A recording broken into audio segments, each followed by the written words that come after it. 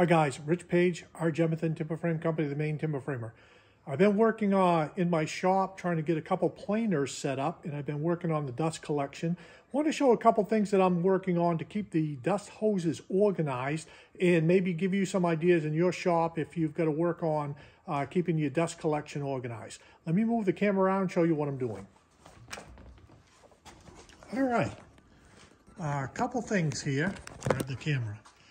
Okay, so I've got a dust collection system that I've got suspended in my ceiling, but what I wanted to show is this right here. So as you're organizing your hoses, if you can see this bracket that I made, notice that it's got a quarter round edges, so where the hose comes into it, it's not going to chafe on the dust collection hose. Over here on the side where it comes up on the corner, you'll see another piece I made, same thing, where it's rounded on the edges so that it's not going to chafe your hose. If you come over here, you'll see I made a couple brackets so that I can turn my hose. Now, yes, we want our hose to be as straight as possible, but in this situation, I can't do that. But what you'll see is how I've got these brackets organized. Now, on the bottom of the bracket, I'm going to come up here and show you another one that I've got set up here for my exit hose. Let me climb up here and show you what I'm talking about up here. All right, give me a second. And I'll show you how I made these. Okay, so this is my exit hose here. It's a 10-inch hose coming out. This is the bracket that I made. And what I wanted to do is show you, so use a Forstner bit.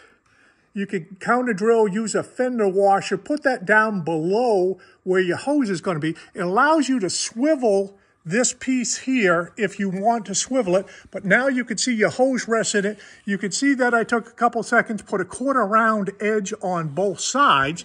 So now your hose fits in there nicely. It'll give it a little bit of room, but you're going to reduce the chafing.